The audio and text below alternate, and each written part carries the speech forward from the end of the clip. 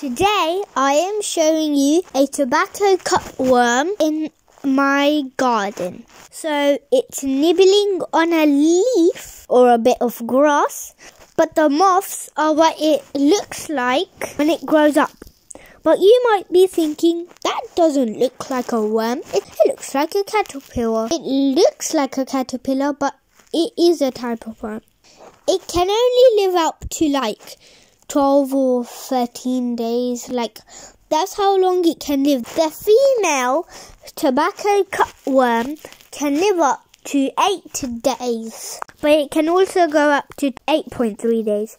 But the male can live up to 10.4 days. That's how long the male can live, and the female, to remind you, is 8.3 days. So what I'm telling you, the lifespan is like when the tobacco cutworm turns into a moth. That's the lifespan I'm talking about. So see you next time. Bye-bye for now.